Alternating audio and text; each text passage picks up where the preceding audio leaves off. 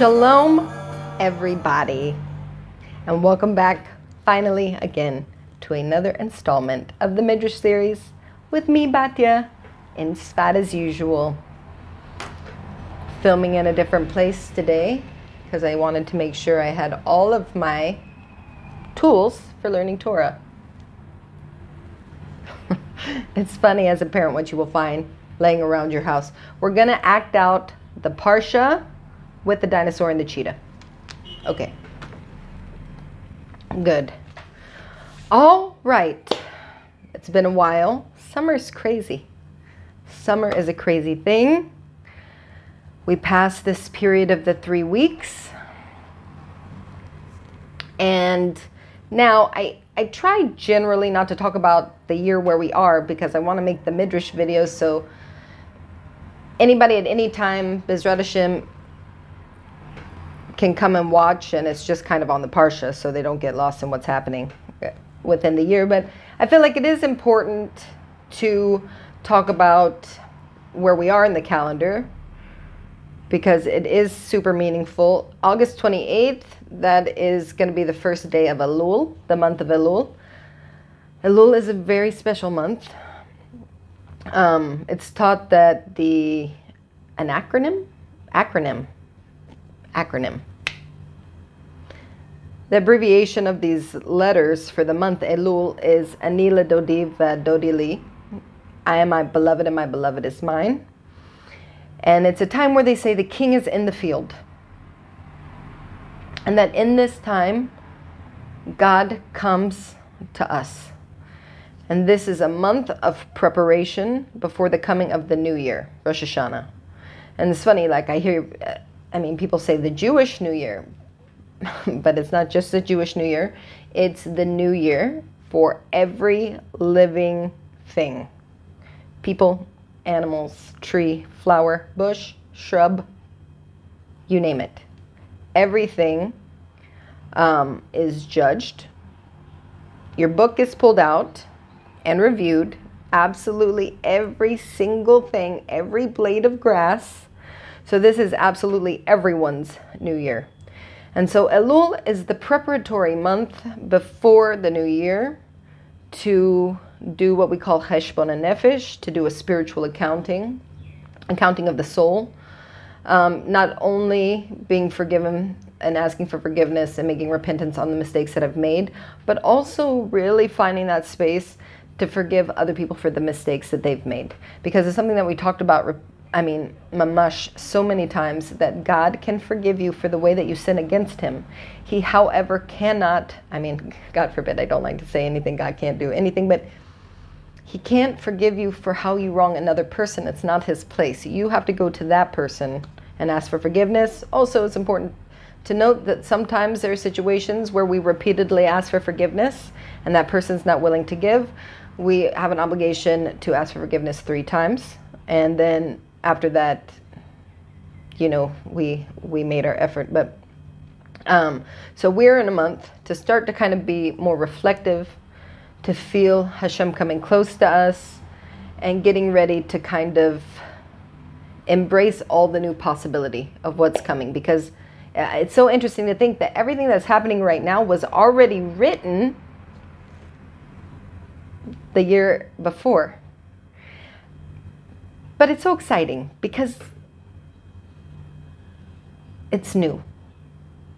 It has that possibility that anything can happen, and hopefully the thing that will happen will be the Beit HaMikdash and the Mashiach. May it be speedily in our days. Now, Batya, come on, enough jibber jabber. Let's get down to business. Okay, friends, dear friends, we're going to go over right now the laws of Yom Kippur. Don't quit on me.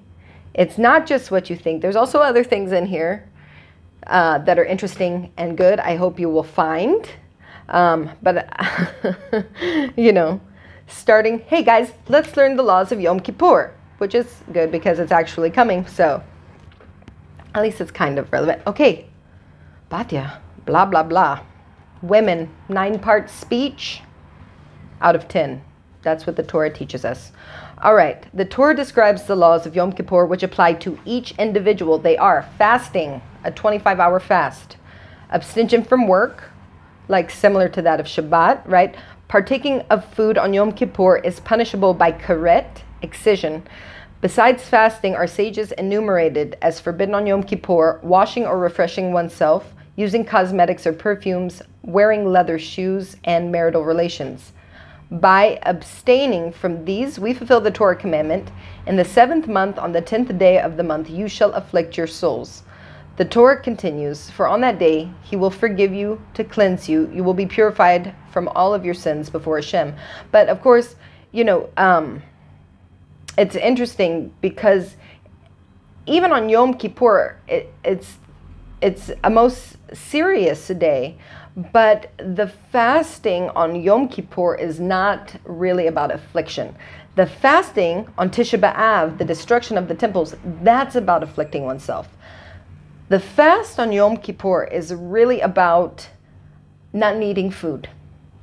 Like I am above that. In this place with these prayers and this level of connection to God, I am like an angel. I do not even require food. I don't need anything from this worldly plane. So it's a different kind of fasting and not so much a fast of affliction. Why was the 10th of Tishrei chosen to become the day of atonement for all generations? Having sought pardon in vain for the Chet Egel, the sin of the golden calf, during 2 stays in heaven, Moshe again ascended to the top of Har Sinai for a 3rd time on the 29th of Av. For 40 days he was absorbed in constant tefillah, prayer. The entire Jewish people too spent this period praying and fasting, and on the 10th of Tishrei,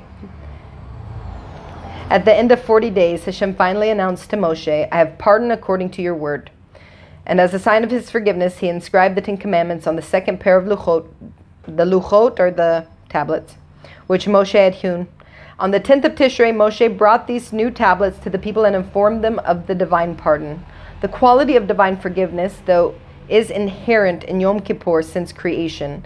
It returns annually at this date, for which sins is a Jew pardoned on Yom Kippur. For which sins is a Jew pardoned on Yom Kippur? Yom Kippur can atone for transgressions committed against Hashem. However, it will not absolve someone from a wrong committed against his fellow man unless he first seeks the victim's forgiveness. Someone who is lax with Torah commandments throughout the year and thinks in his heart, I will be forgiven by Hashem at Yom Kippur. This man is not pardoned at Yom Kippur. And of course, when I say man, I mean humans, men and women. Certain transgressions are so grave that even repentance, tshuva, and the observance of Yom Kippur do not earn complete atonement. In this category belong willful transgressions of Torah commandments that entail karet, excision. It is only partially atoned by repentance in Yom Kippur. The remaining debt must be erased by suffering. Another sin expiated neither by repentance nor Yom Kippur, and not even by additional suffering, is that of Chilul Hashem, the desecration of Hashem's name. Only death fully exonerates a Jew from that major offense, which contradicts the very purpose of his existence. So, one historic Yom Kippur, the entire people ate and drank and were praised by Hashem. When Shlomo HaMelech, King Solomon, built the Beit HaMikdash, Yom Kippur occurred during its 7 inauguration days. The Sanhedrin, the Jewish court, decided that not only must the inauguration sacrifices for the temple be offered, but moreover the people must cook, eat, and drink on Yom Kippur, or else the happiness of the inauguration would be incomplete. The Torah empowers the Sanhedrin to permit temporarily certain Torah prohibitions if they feel the circumstances require it. Strange and unusual as this Yom Kippur was for the people who were accustomed to the yearly fast, they obeyed. Thereby, they fulfilled the commandment not to deviate from the ruling of the Torah sages of the generation, even if they should decide concerning the left that it is right and concerning the right that it is left. This is so interesting because this is something that something that I always heard talked about. Make yourself a Rav, and if he says left is left or right is right, you listen to him. And I once heard someone say something very interesting. I wish I could remember, but he said, why does it say if they should decide concerning the left that it is right and concerning the right that it is left, to trust them, and not if it is black it is white and if it's white it is black? Because if someone looks at something They can see if it's white or black. They don't need a Rav to tell them if it's white or black. But left and right can be mixed up depending on where you're standing. And so it's depending on perspective. In that situation, you would ask a Rav because he would have the perspective. Subsequently, however, a segment of the population worried that Hashem was displeased with the feasting on Yom Kippur, and a heavenly voice, in Hebrew we call that a bat kol, then reassured them by proclaiming, "You are all destined for a portion in the world to come." In the Torah view, fasting is not the loftiest accomplishment. Consuming a meal in sanctity may be greater than abstaining from food. At the temple's inauguration, the entire people were elevated after seeing the cloud of glory, descending and filling the Beit HaMikdash. Purified after witnessing this event, their eating subsequently was similar to the sacrifices of Yom Kippur, and their drinking to the wine offering poured upon the altar. The bat kol, the heavenly voice, therefore assured them that they had not incurred the karet penalty, for which is the penalty for partaking food on Yom Kippur. On the contrary, they earned a portion in the next world, since Hashem considered their having eaten l'shem shemaim in the spirit of kedusha, equivalent to offering up the sacrifices of Yom Kippur. And this is interesting again because this year, Tisha B'Av, our fast day, fell on Shabbat, and so it was pushed off because Shabbat comes first. And so not only was eating and feasting and celebrating having meat, because in the week leading up, we don't eat meat at all. But on Shabbos, we eat meat, we drink wine, and we're doing it on this fast day, the saddest of days, and it's a great mitzvah. There's a great story. Two very great scholarly brothers, Rav Zusha and Rav Elimelech. And they really like to kind of run around with the common people and kind of mix in and, talk Torah with them and hanging out with these kinds of people. Sometimes they get scooped up and put in jail. And one day they were put in jail, and time was approaching for them to daven the mincha prayer in the afternoon. But there was a problem. There was a bucket of waste in the cell, and you cannot daven in front of a bucket of waste. And so Elimelech was pacing, and he was so upset about this that he was going to lose the prayer time to pray mincha. And he wasn't going to be able to do this mitzvah, and he wasn't going to be able to do this mitzvah. And his brother said, "Elimelech, why are you so sad? The same God that commanded you that you have to daven mincha is the same God that commanded you that you're not allowed to daven in front of a bucket of waste. So why is one more or less than the other? Both were commanded by Hashem. Both are equally great. You can't do this mitzvah, but God told you because it's this mitzvah." And at hearing that, Rav Elimelech started to clap and sing and dance, and then they both stood up, and the police guards came over, and they're like, "What's going on?" And obviously the other people in the cell, they didn't know really what they were talking about, and so they just pointed to the bucket of waste in the corner, and they're like, "I don't know." They just kept talking. They're pointing at the waste, and they're dancing, and the guard's like, "Oh yeah, if it's that bucket of waste that makes them so happy, then I'm going to come and take it away." And he took it out, and they were able to daven mincha. I like this story. Let's keep going. Where are we? Okay. The prohibition against slaughtering sacrifices outside the Mishkan. Before the Mishkan was erected, a Jew was permitted to slaughter a sacrifice to Hashem on any private altar which he built. Once the Mishkan was established, however, the Almighty commanded that no more sacrifices be offered up outside its central altar, not even a small sacrifice like a bird. I believe, and I totally could be wrong, and there's many people in the world that would know this better than I do, but I think that technically, legally, it's still allowed for a Noahide to bring a private altar, to a private sacrifice on to bring a sacrifice on a private altar, which is super interesting, right? That's cool. Okay, so once the Mishkan in the wilderness was erected, and later after the Beit HaMikdash in Yerushalayim was built, Hashem saw fit that all Jews should sacrifice only there. Offering all the sacrifices in one central place removes us from the practices of the nations who used to bring sacrifices into the field so that the demons could consume the blood. Furthermore, a Jew was influenced positively when he visited the Mishkan or Beit HaMikdash. The great holiness of the site strengthened his fear of God and made him re-accept the Almighty's authority upon himself. Since the visit to the Beit HaMikdash elevated a Jew spiritually, his sacrifices truly achieved atonement for him. Kisui Hadam, the covering of the blood. Hashem commanded, if someone slaughters a beast or a bird to consume its meat, he must cover its blood with earth on the top and on the bottom after slaughtering. The mitzvah of covering the blood is in effect today too. After slaughtering a bird or a wild beast, the shochet, the ritual slaughterer, recites the blessing, Baruch atah asher kiddushanu b'mitzvotav v'tzivanu al kisui dam. Blessed are you, Hashem, our God, King of the universe, who sanctified us with his mitzvot and commanded us concerning the covering of the blood. Thereafter, he covers the blood both from underneath and from above. The Midrash explains that the reason for this mitzvah is linked to the previous commandment not to slaughter on a private altar in open. If a Jew would find in a field the blood of an animal slaughtered by someone for private use, he might incorrectly assume that it was blood of a sacrifice. Believing that another Jew had sacrificed outside the Mishkan, he might have been tempted to imitate the deed. In order to prevent this sin, the Torah commanded that all blood be covered. According to the Sefer HaChinuk, devouring the flesh while the animal's blood is still in full view would instill in our souls some of those characteristics of cruelty and animalism from which the Torah seeks to wean us. Concealing the slaughtered animal's lifeblood before partaking of its flesh shows refinement and dignity and develops the spiritual nature within us. The Torah did not include domesticated animals in the mitzvah of covering of the blood. Okay. Forbidden marital relations.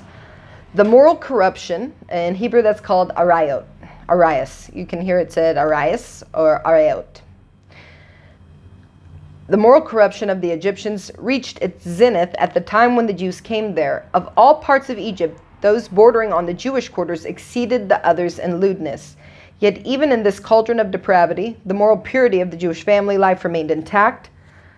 Now, Bnei Israel were on their way to Eretz Canaan, a country which, like Egypt, condoned the lowest types of perversion. I implore you, Hashem entreated the Jewish people, upon arriving in the country, remain worthy of the title a rose among thorns. The Almighty dictated to Moshe a list of forbidden marital relations, remarking, I know that the Jews are of refined nature and intrinsically above the atrocities mentioned here. Nevertheless, I am enumerating them in full detail because they are common among the nations, and even the greatest tzaddik is susceptible to his environment. The forbidden relations include marital relations with one's close relatives, marrying both a mother and a daughter, marrying a wife's sister while the wife is still alive, adultery with a married woman, cohabitation with one of the same sex, cohabitation with animals, marital relations or any intimate contact with Anita, a woman who is during her time of her menstrual period and even after she is considered Anita until she has gone to the mikveh. So some of what I mentioned, these forbidden relations, if transgressed willfully, are punishable by death at the hands of a Beit Din. For others, the correct punishment is pronounced upon a deliberate sinner. Why is the sin punishable by karet, like such extreme measures? Because immorality is abhorrent to God. We know this. God is holy. He tells us, be holy because I'm holy. Though I highly doubt God said cuz. And so a person who stoops to moral depravity thereby removes himself from his creator.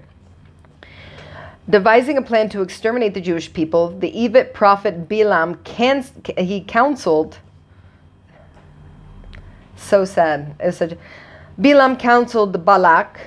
Balak went to him to find out how we could attack the Jews. And Bilam says, hey, there's something that their God really doesn't like. Their God hates immorality. Sexual immorality, he's not into. So he said, the Midian girls, he told them this plan. And unfortunately, it worked like a charm. They went and they got tents, like stores, right? And at first, they put old ladies at the front. Then once they went in, there were young, beautiful women. Even the daughter of the king himself. And this resulted in the death of 24,000 Jews. And not only did they have intimate relations with these women, but the women got them to bow and do certain things before idols. Tragedy. Anyway, the point of that story is the God of Israel is not a fan of sexual immorality. Okay, karet, the excision penalty. What is the definition of karet? Mentioned repeatedly in the Torah, especially lately, in what we're learning. There are 3 types of possible excision: karet of physical life, karet of the soul, and karet of the body and the soul.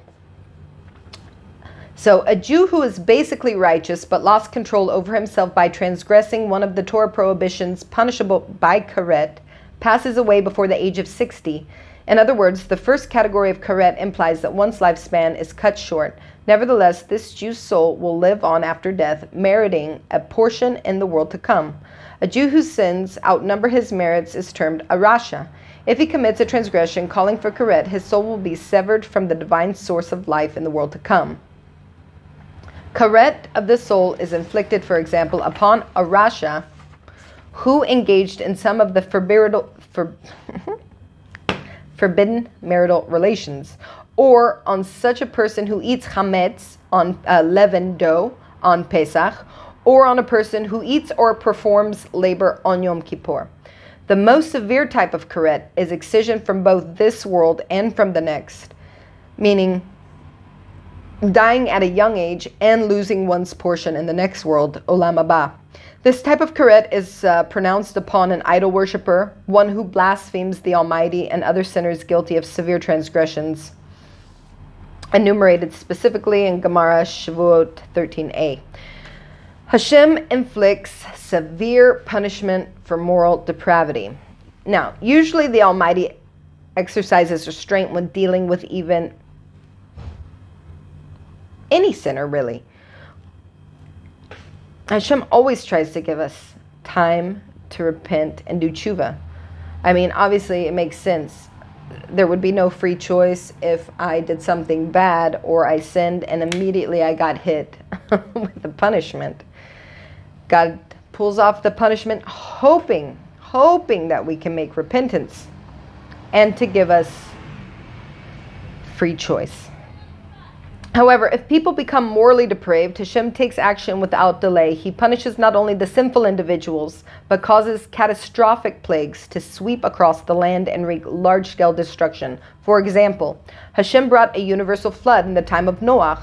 One of the main reasons for the punishment was that the generation indulged in forbidden relations. When angels came to Lot's house to inform him of the impending destruction on Sodom, he pleaded with Hashem that he spare the city. But the Sodomite populace learned of the arrival of the guests of Lot's at the guests.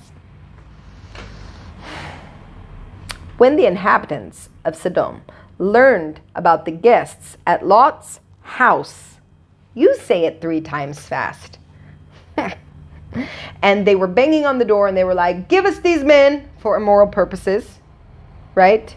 When God saw that, as soon as they made the demand on the angels, the angel said to Lot, don't continue to pray on their behalf. It's in vain, for their fate has been sealed because of their immorality. Take your family and escape, for we are destroying this place. Hashem says, I punish Shimshon, Amnon, and Zimri for the sin of immorality, and I will punish anyone who acts as they did. In contrast to the generation of the flood and the inhabitants of Sodom, the 3 individuals that I just mentioned are considered righteous, yet they had to suffer bitterly because they stumbled in a sin involving immorality. Shimshon, the judge Shimshon, was destined to be a holy man. Even before he was born, an angel instructed his mother that he was to be a lifelong Nazir. A Nazir, it's very poorly translated to like monk, but they just abstain from specific things such as cutting their hair or drinking wine and other things. But he was selected by Hashem for the task of single-handedly fighting the Plishtim. He had to mix with them and marry one of their daughters so as to gain opportunities to stir up strife between them and the Jews and thereafter avenge their attacks. Shimshon's personality and task were of so elevated a nature that our forefather Yaakov, who prophetically envisioned his life story, initially believed that it would be Shimshon himself that was the harbinger of the Mashiach and usher in the Geula, the final redemption. However, Shimshon failed in his difficult mission. When he announced to his parents that he was about to marry a certain Plishtim girl, he said to them, get her for me if she is pleasing to my eyes. Although he intended to marry the girl Leshem Shemaim for the sake of heaven in order to be able to harass the Plishtim, and his marriage to a Plishtim girl was approved by heaven, he failed because he chose the girl who was pleasing in his eyes. He was to have viewed the girl with absolute objectivity. Once the slightest tinge of personal desire colored his motives, which should have been purely spiritual, it signaled a moral decline in his character, which eventually led to his downfall. And as Hashem does, working in measure for measure, midah keneged midah, Shimshon was punished measure for measure, retribution, his eyes. Because he sinned with his eyes, he was punished, he was blinded by the Plishtim. Amnon, the son of David. Oh, this story is so... Amnon caused himself to be punished with death because he did not control his desires, as is recounted in the book of Samuel, in the book of Shmuel, too. No, maybe. What is it? No, I think it's, 2 Samuel, chapter 13, I believe. Amnon grew up in the royal palace together with Tamar. And although she was not actually his sister according to Torah law, they did share David as a parent.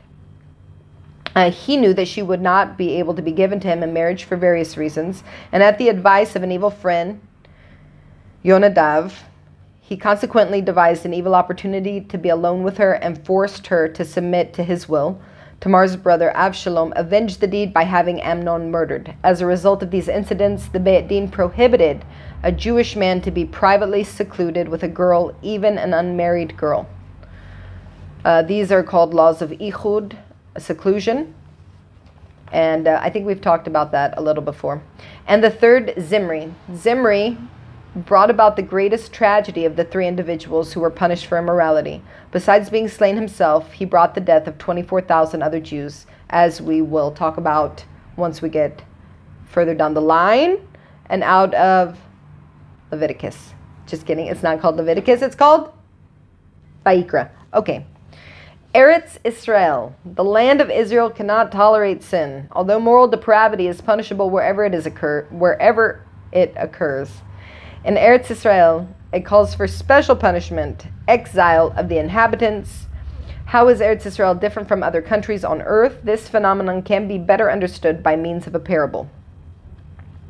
The food served to the labor camp inmates was dirty and thrown to them in unwashed bowls. Those who came from poor and simple backgrounds had previously been exposed to hardships, swallowed the unappetizing meals. Others, however, who were only used to refined food, served in spotless dishes. Although hunger forced them to overcome their disgust and gulp it down, their delicate stomachs could not hold it. Whatever they ate, they would subsequently vomit. Of all the lands in the world, Eretz Israel possesses the highest level of Kedusha because it's where God's throne sits, the house of God. The guardian of Israel neither slumbers nor sleeps. She is therefore, as it were, most sensitive to any evil commitment on her holy soil. If her inhabitants become corrupt and transgress Hashem's will, her refined constitution is unable to tolerate them. She therefore inevitably vomits them forth, and they are exiled. This is a real thing. You know, I just had a friend move, and she was really sad. And she said that she felt disappointed because it's a well-known thing here that if you don't get to stay and you want, it's because the land is removing you from itself. And she said that she felt like she didn't have the merit. And that's why she was going. But you'd have to know this woman to know that she's such a light to the world. It's not the only reason people get sent out of Israel. People also get sent out of Israel to do their work. We were scattered into the nations to be a light amongst the nations, including our own nation. And I'm sure she has some very holy avoda where she's going. But it's still a very well-known concept here that there's a different energy here. Things move different in Israel. And not only will it kick you out of the land, but it will move you to whatever place it wants you to live. It will squeeze you. You can really, mamish, feel the divine providence in Israel, because you can feel here. I don't know, maybe it's just where I live that people will say it, but you really feel the hand of God guiding you, like it, very strongly. But that would make sense, right? The Holy Land. All right, let's keep going. We're doing good. Now, so this is one of the reasons why no nation which attempted to settle permanently in Eretz Israel, formerly called Eretz Canaan, succeeded in doing so. One after, and you see this in history, right? One after another, the nations were banished from the country. New settlers in turn were expelled, since they did not conform to the expected standard of Kedusha, holiness either. The nation which occupied the land the longest were the Canaanim. Yet, as we explain, that the Canaanim were the lewdest of the nations. Should they not then have been immediately expelled from Eretz Israel? Our sages explain that they deserved a long respite in the land, among other reasons, for two things. They were rewarded for having accorded honor to the tzaddik Avram. When Avram asked Bnei Chet to sell him the burial place for Sarah, they addressed him as a prince of God and assisted him in its acquisition. For honoring and being of the service to the great tzaddik Avram, they merited a prolonged stay in the land. 2, Hashem allowed the Canaanim to remain in Eretz Israel for a long period of time for the sake of the Bnei Israel, to whom he had promised the land fulfilled with good and precious things. So during the 40 years before the Jews arrived there, the Canaanim built houses, they planted trees. The Bnei Israel then found a country which produced the most gorgeous fruits, and they were gigantic, like each individual fruit. It was like a grape was the size of your head. Can you even imagine such a thing? Hashem granted the Canaanim a reprieve so that they should labor for the benefit of Bnei Israel, who would later enter and assume the possession of the land. However, now, before the Jews settled in Eretz Israel, Hashem warned them, do not think that your permanent residence in the land is guaranteed. Do not defile yourselves with the abominations with which the previous inhabitants defiled Eretz Israel, so that the land not vomit you out when you defile it, as it has vomited out the other nations before you. Vayikra chapter 18, verse 28. When the Bnei Israel imitated the practices of the nations around them, the divine warning took effect, and they suffered defeats in their battles and finally were driven into exile. The divine Torah was written for all generations, and it warns us that permanent settlement in Eretz Israel is contingent upon a standard, a level of Kedusha which conforms with the intrinsic holiness of the land. Else our fate will be no different from that of our forefathers and all of the nations whose lewdness could not be tolerated by the land. Yeah. Yep.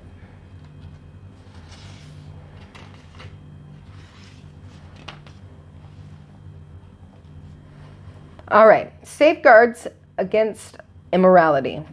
When describing the forbidden relations, the Torah employs the special expression, you shall not approach them. Consequently, our sages instituted the laws of Ichud, which forbid a man to be in private seclusion with a strange woman. He should also not chat with a strange woman. The precautions to guard oneself from immorality are not, as may be thought of, old-fashioned prudence with which we could dispense in our modern age. Rather, the Almighty who fashioned the human soul is the greatest psychologist, who knows the dynamic urges and instincts which he implanted in all living beings. He therefore commanded us to take precautionary measures against immorality, an area which provides the greatest of testing grounds. If the instinct is harnessed and employed for purpose of Kedusha, it attaches a person to his Creator and causes the Shekhinah to reside in our midst. If let loose in the style of the nations of the world, it debases to the level of the animal. And that's the human being. Half godlike, half animal. Which is stronger? Whichever one you feed. Right? Where are we? The Almighty joined his great name, so that of several people who fled from immorality. So there are a couple people specifically mentioned that God loves them so much because they just ran away from immorality. One, I'm pretty sure you can guess. Yosef Tzaddik, Nachon. And the other one is Palti ben Laish. Now, Yosef was exposed to daily enticements and pressures by Potiphar's wife, yet he did not sin. Said Hashem, you will be rewarded measure for each act of abstention from immorality. Since he did not bend his neck to sin, Paro adorned it with a golden necklace. His hands were not stretched out sinfully, and therefore Paro's ring was placed upon them. His body remained pure, and therefore it was clothed with linen garments. His feet did not walk to sin, and therefore Hashem caused him to ride in a royal carriage. His thoughts did not indulge in sinful images, and therefore he was proclaimed a father in wisdom. And as the final crowning achievement, Yosef was renamed Yehoseph, with the letter He of Hashem's name added to him to imply that the Almighty himself bore witness to the fact that Yosef HaTzadik did not sin. Amazing. The Almighty also associated his name with Palti ben Laish, who practiced superior restraint in guarding himself from immorality and outshone even Yosef. Yosef faced temptation during 1 year, but Palti did for many years. Yosef withstood enticement in a clearly sinful situation, but Palti in one which could have been justifiably legal. King Saul who considered his daughter Michal's marriage to King David invalid for certain halachic reasons, spitefully gave her in marriage to another man, Palti. Palti, though, was God-fearing, and all the years during which he, at the king's command, was officially Michal's husband, did not touch her. He would not involve himself in an act which might possibly have constituted immorality. The verse honors him by renaming him Paltiel in Shmuel chapter 3, verse 15, attaching God's name to his. Paltiel's conduct made him the paragon of self-control in matters pertaining to immorality. By removing himself from immorality, a person becomes associated with the Almighty. A special reward is assured to someone who inadvertently saw some sort of obscenity but did not allow himself to gaze at it.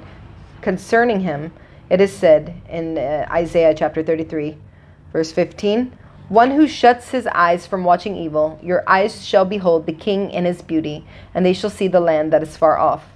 The Midrash explains that he will be rewarded with an experience of beholding the Shekhinah. Yet, I do feel compelled to also mention that it's also taught that if there is a path that has lewd things on the way, and you take this path and you are totally righteous and you do not look at anything inappropriate on the way, when you come out the other side, you are still a sinner. Why would you put yourself in a situation where you can fall down? You think Hashem's going to make a miracle for you? Do you deserve a miracle? We can't bet on that. We don't know if we're worthy of miracles. And there's an assumption there. It's problematic. So it says that even if you go dafka purposefully on a path with lewdness and you don't look, when you come out the other end, you're still wicked because you should have gone a direction without the traps. Don't trust yourself till the day that you die. Do not trust yourself to the day that you die. You've seen it in your life. I know you've seen it, not just me. Even to me, sometimes it's so funny. I think when I say I'm not the kind of person that, I find myself right after that almost immediately doing whatever I just said that I don't do. People are funny. Human beings are funny. Okay, let's keep going. How are we doing on time? Not too shabby. Here we go. Okay, here we go. Now, do not deliver children to the Molech priests. Hashem warned the children of Israel, do not give any of your children to pass through the fire of Molech. The prohibition is mentioned again in the Parsha of Kedoshim, which is coming up after this. We're in Achrei Mot right now. How was the worship of Molech performed? It was customary to set up 2 fires and pass the child between the fires. Excuse me, that was like a yawn that didn't come out. Most famous commentators believe that it doesn't literally mean putting a child in fire. There's fire and they pass him through as a ritual. According to the Rambam and Rashi. I have 15% left on my phone. I wonder how long that's going to take us. I guess we'll just finish this up. Oh, shucks.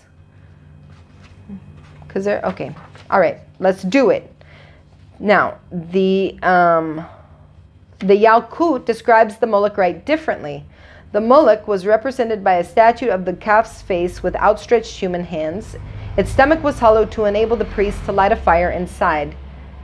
In front of it, it was customary to erect 7 chambers. If a person brought a bird sacrifice, he was told to offer it in the first chamber, a sheep in the second, a lamb in the third, a calf in the fourth, a bull in the fifth, an ox in the sixth.